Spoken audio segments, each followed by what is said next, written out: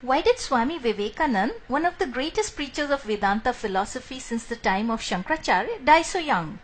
Just like Shankaracharya, Swami Vivekananda too did not live long and left his physical body at the early age of 39. Now, even though Swamiji, as he was called, suffered from many ailments such as diabetes and asthma, nevertheless, on the day of his passing, he was actually in good health and in a jovial mood during breakfast. So what caused him to die so young? Actually, behind the passing of every evolved soul such as Swami Vivekananda, there is a greater spiritual reality hidden which we ordinarily do not grasp. But luckily for us, Swamiji himself revealed the truth in great detail. About 6 years before his passing, sometime in August of 1896, Vivekananda confided to his brother disciple Swami Abhedanand that he was going to live only for 5 or 6 years more at most.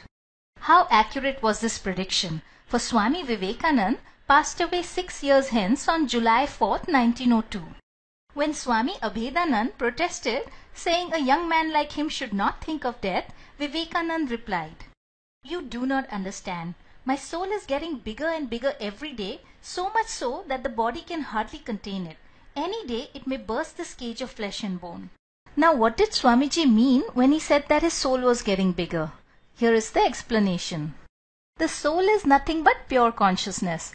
So what Swami Vivekananda meant was that his consciousness was expanding so much beyond the realms of ordinary human consciousness to the domain of the superconscious that the body was proving an inadequate container and would soon have to be let go.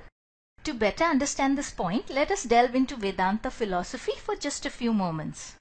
According to Vedanta philosophy, consciousness is a field which exists separate from the body.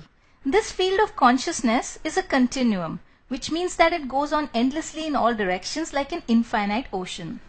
For the sake of simplicity, I will draw it as follows. The yellow bar representing the infinite field of consciousness.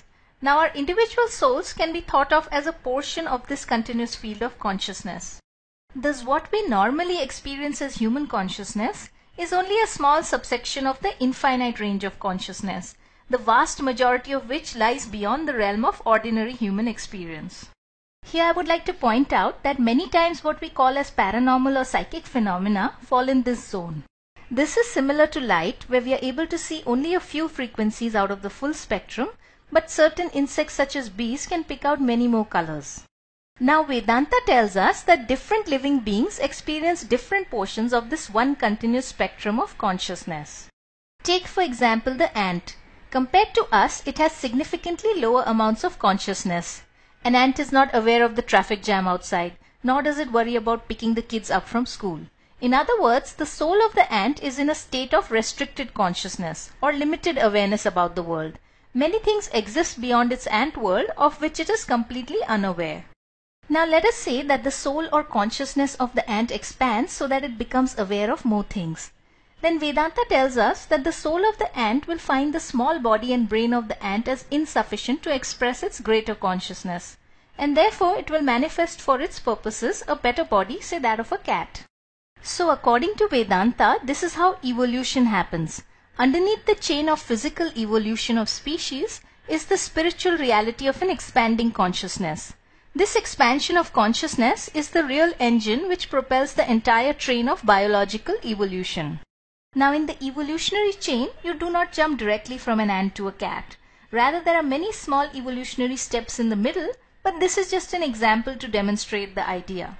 In fact, in Hinduism, the soul is said to traverse through 8.4 million life forms before it attains to a human birth.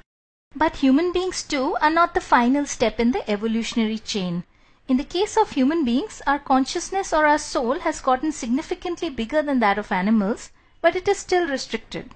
In fact, still beyond the realms of ordinary human consciousness lies a specific state of superconsciousness where our soul has become so enlarged that it has become infinite. In other words, from being a little portion of the ocean of consciousness, it has become the whole.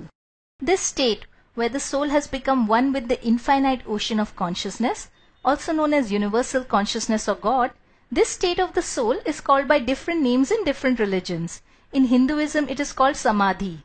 In Buddhism, enlightenment. And in Christianity, salvation. The names may be different, but they all mean the same thing, and that is freedom or liberation from the evolutionary cycle of birth and death. For in this ultimate state of superconscious samadhi, the soul is finally free. Its infinite consciousness can no longer be confined to the finite body, and the body is let go. This state of samadhi was attained to by Swami Vivekananda, by his Guru Sri Ramakrishna, by Sri Aurobindo, by Ramana Maharishi, and in our present times by my highest Guru Sri Ram Sharma Acharya. This state of superconscious enlightenment was also attained to by Jesus and by Buddha, and this final state of freedom alone is the goal for all of us, right down to the little ant. This brings us to the end of our presentation. Thank you so much.